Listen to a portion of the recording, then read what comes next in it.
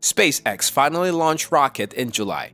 SpaceX Starship Super Heavy rocket is ready for what could be its final launch pad test before a likely orbital test flight in July. SpaceX is set to make history with its next-generation spacecraft. The launch has been affected several times due to delays, thus preventing the Super Heavy from taking its first orbital flight. However, this is all going to change thanks to hard work by the SpaceX team. Sit back and watch as we have all the details for you regarding SpaceX's first Super Heavy launch. SpaceX has worked incredibly hard to build a reusable rocket. Musk's plan for Super Heavy is for it to be reusable completely so that it can be reused several times. These are all in Musk's plan to take people to Mars, and he knows if the Super Heavy fails, his plans are going to be dead even before we set foot on the red planet. Reusing the Starship will massively reduce the operating costs because sending a rocket to space costs millions. Musk is looking at launch costs of $2 million, which will commoditize space travel and allow humans to travel to Mars in droves.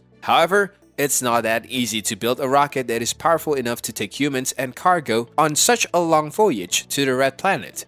SpaceX chose a two-stage design that involves a booster, the Super Heavy, and the upper stage known as Starship. The two will separate once the spacecraft leaves Earth's atmosphere and is no longer governed by the gravitational pull of the Earth. The upper stage or Starship will continue on its way to Mars, while the Super Heavy rocket will return to Earth and prepare for the next launch, which could be in under an hour. The booster will land on its retractable legs, or use another of Musk's crazy idea, be caught in midair with a pair of arms attached to the launch tower.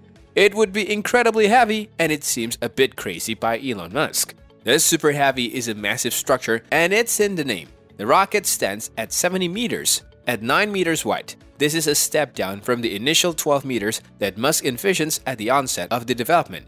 The rocket has witnessed mutilate upgrades and has improved the total thrust the booster can produce. Months back, it was thought that the B-4 booster prototype combined with the S-20 ship would be used for the first orbital flight. However, it's now confirmed to the B-7.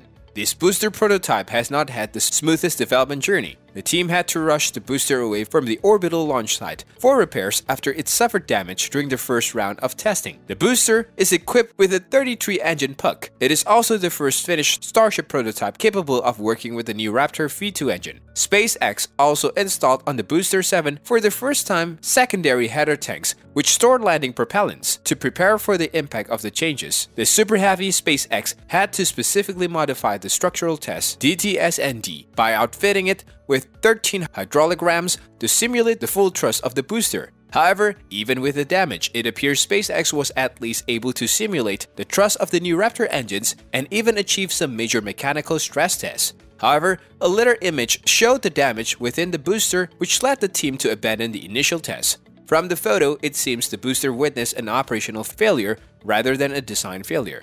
Undeterred, SpaceX took the damaged B-7 back to the high base for repair and was soon back on the test stand. Then it quickly conducted some tests to confirm the prototype was back in action. The next was a cryogenic proof test, which involved filling the tanks completely with about 3,000 tons of liquid nitrogen and oxygen. It seems that the team had been simultaneously encasing Booster 7's Raptors and engine sections in shrouds that would protect them during static fire testing. These shrouds will also protect the Raptor engines during launch, re-entry, and landing if B-7 makes it that far. However, Musk later confirmed that the team was installing the new rocket engines on the Super Heavy. He also mentioned that SpaceX had already produced all the engines it needed for the first orbital test. That would mean not less than 40 engines in total. The booster requires 33 engines, while the ship needs 7 after the upgrade of the rocket system. The company had already been spotted moving multiple Raptor engines to the high bay on Starbase, corroborating Musk's report. Interestingly, the Booster 4 only requires a few days to install all the Raptor engines. They were, however, spared a static test. The installations of the heat shield, however, took several weeks. SpaceX has also added grid fins to the B-7 Super Heavy, proving the company really plans to go far with this prototype. In a parallel effort, SpaceX has been refilling the Starbase orbital launch site huge tank farm in preparations for a full wet dress rehearsal. The tank farm can store subcooled and distribute thousands of liters of liquid oxygens liquid methane, liquid nitrogen, and more. As for the much anticipated static fire test, Musk reveals that SpaceX is taking a cautionary approach by taking testing of the engines one at a time. The Super Heavy is finally back on the launch mount, and altogether B7 spent 6 weeks in its previous stint in the high bay. This time the booster might not leave again until the first orbital launch has been concluded. We are excited about the launch and are keeping our fingers crossed, eagerly waiting for a launch date. That's all for this video. Hope you enjoyed this one. Thanks for watching.